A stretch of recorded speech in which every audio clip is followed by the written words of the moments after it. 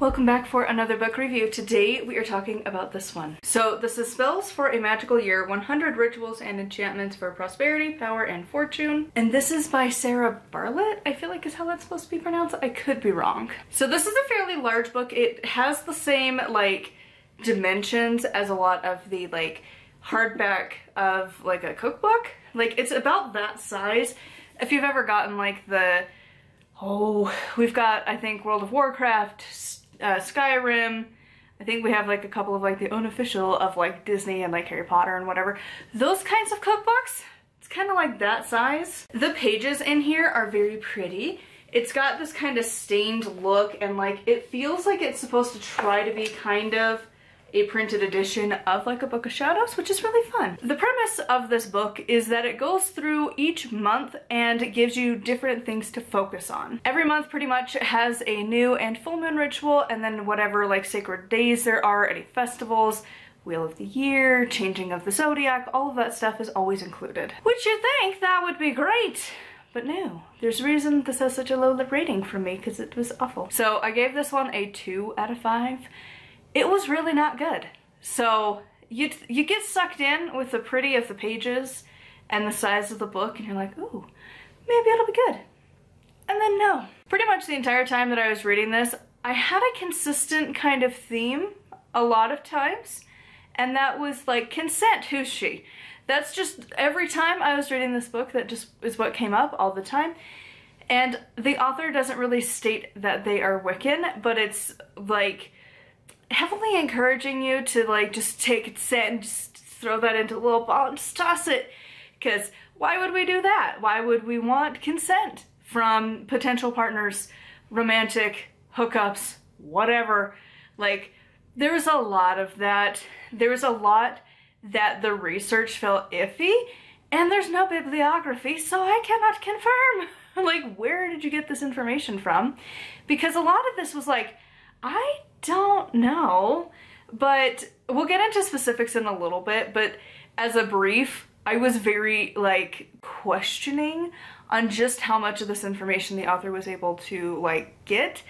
And again, without a bibliography, like where are you getting your stuff? Is it just Google? Because like sometimes Google isn't your best friend when researching spiritual beliefs. The intended audience for this book, I think from the author's side, like who they intended this book to be for, it's kind of more of like the trendy witches, but who should actually probably be reading this book? If you are like mildly intrigued and willing to do a lot more research, it can give you ideas of where to start, because there is a lot of different cultures that are used in this book.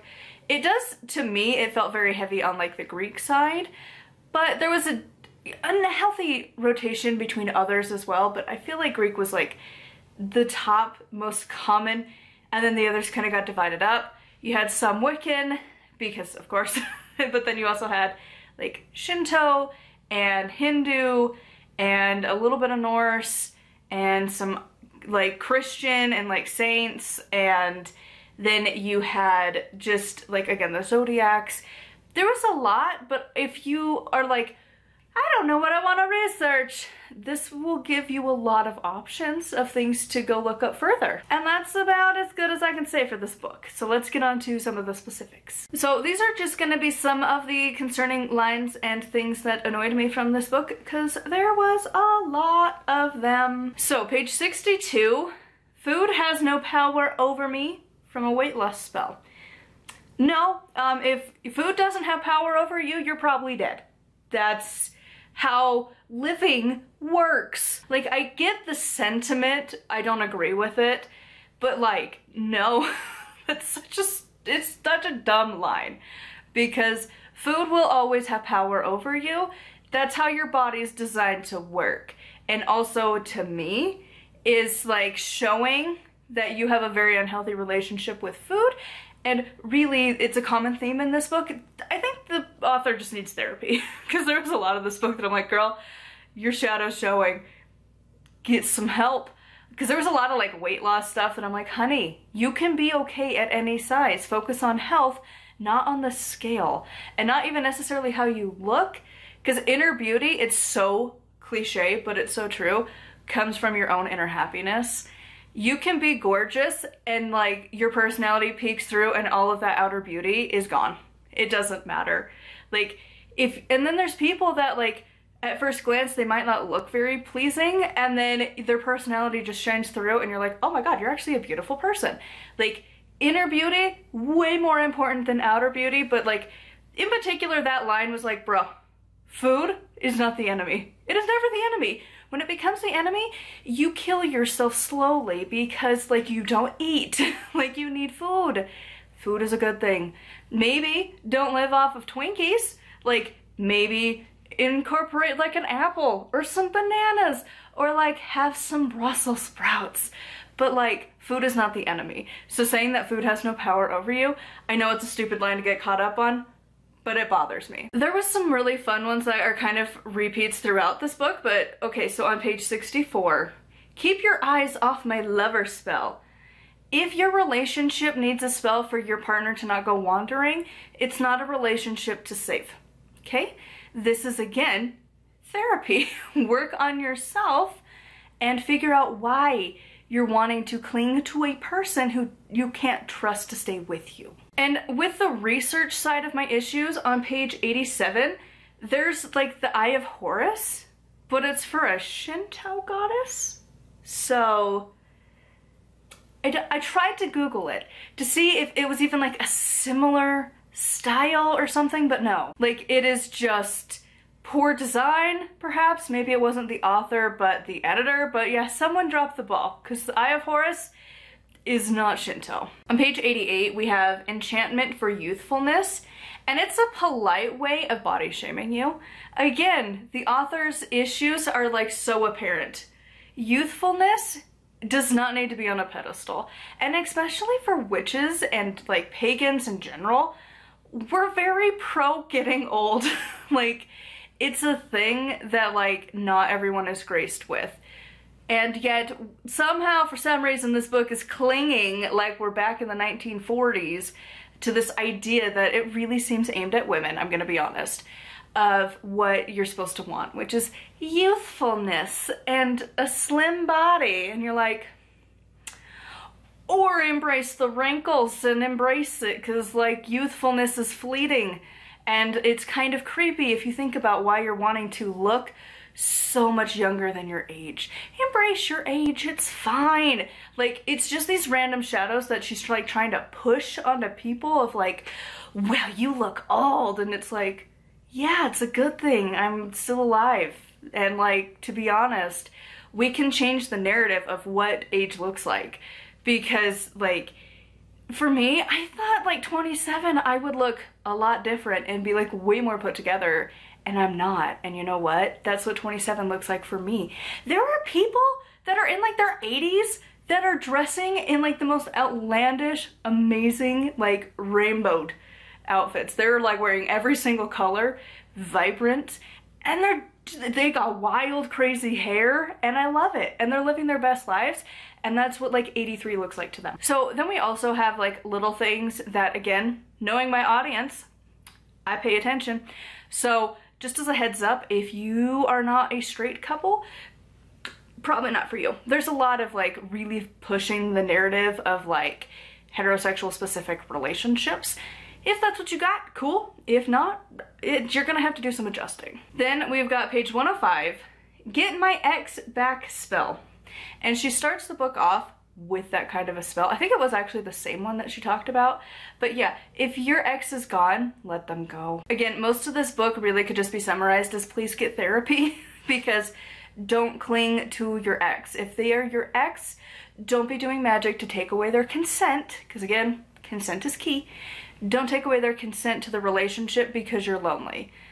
Do work on yourself to figure out why you are clinging to a person that the relationship didn't work. Go figure it out in therapy, do your shadow work, do some inner work. Don't encourage spells to go get your ex back. It reads like it's a book for teenagers, to be honest, because what a teen girl's worried about specifically?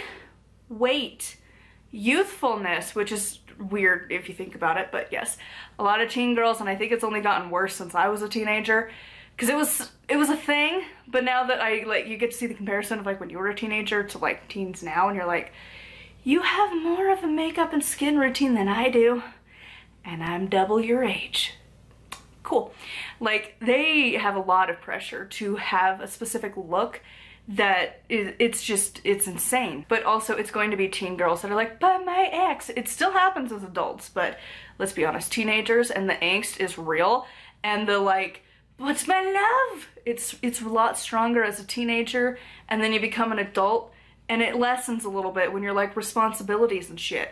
And like, wow, maybe that person wasn't good for me, and like therapy. I know, it's a lot of the message of this video, but like seriously. And then on page 12, continuing the message. New moon spell to ignite passion in someone's heart. Again, my note is literally consent. Who's she? Because consent's not in the room, that's for sure. This next one is one that like, I'm not sure if it's just a me thing, but to me it didn't seem right from what I know. So on page 142, there's an enchantment to sell your ideas. Has a lot to do with the runes. And in particular, I feel like it wasn't researched terribly well. So she's listing off all of these runes to use. And one of them is, and I know I mispronounced them, the horrors. Again, that community is my favorite. It looks like Hagalaz. That's how I've heard it pronounced. I'm sure it's wrong. We're embracing that I cannot say words that I don't know the language. Anyways, it's the H rune. And it's supposed to be to activate your spell. That feels a little weird, because that's like one of the more negative runes. It's not a good rune. Like that, there's like a little section of like 3 in particular back to back that are not great.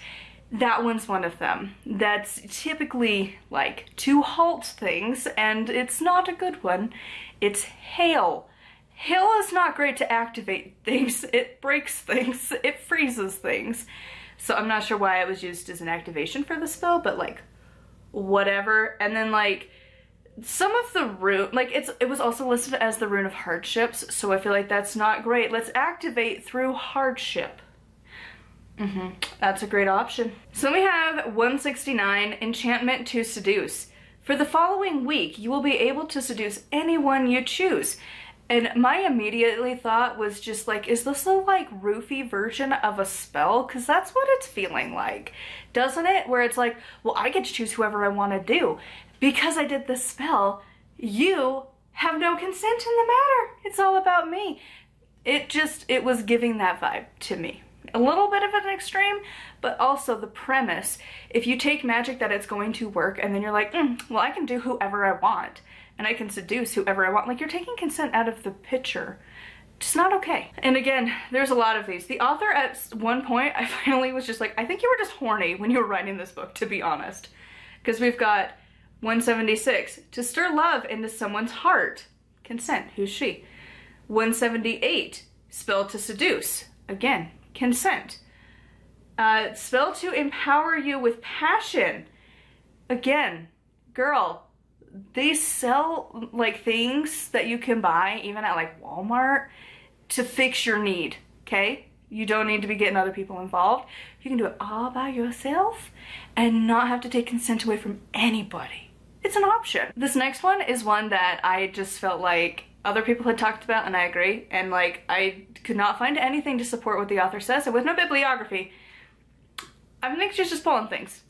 So on page 190, she goes back to the Norse. We have Frigga, also known as Frigg. I call her Frigg.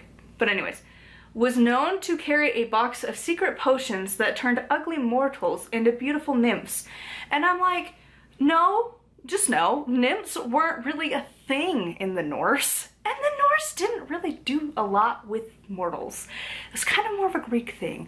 Same with nymphs. So, and like the way she described Frigg makes me question if she is one of the people that puts Frigg and Freya as the same. Because in that case, like maybe, but still not the nymph part. But like, she's putting her in this role of like the seductress kind of a deal. Not necessarily what Frigg's typically associated with. That's usually Freya's job.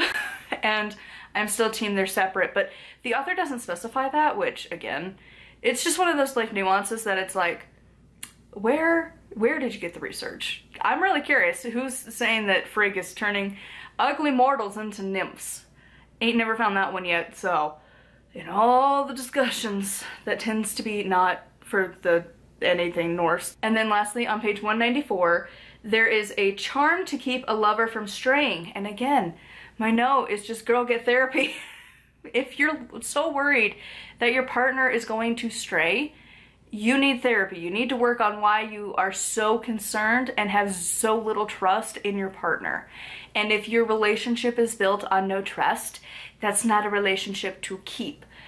Be happy on your own, build up your own self-esteem, and then find a person that you can trust.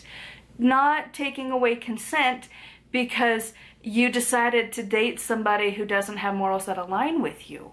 That's a you problem. And then again, I've mentioned this, there's no sources, and the epilogue was a really weird poem that, like, I don't know what that conclusion was supposed to be. It was there, but it didn't do anything. It didn't add anything to the conversation. It was really, really random. So needless to say, I did not enjoy this book. It was a hot mess through and through. The only reason it's not the worst I've ever read. It's just, it's not great either. So anyways, the moral of this book, consent is key. It doesn't matter where in life you are, consent. Always get that. That's a good thing, especially in relationships. Always make sure everyone's on board, including your magic. That's a thing that you should do. So anyways, moral of the story, I didn't like this book. I would love to know your thoughts in the comments down below.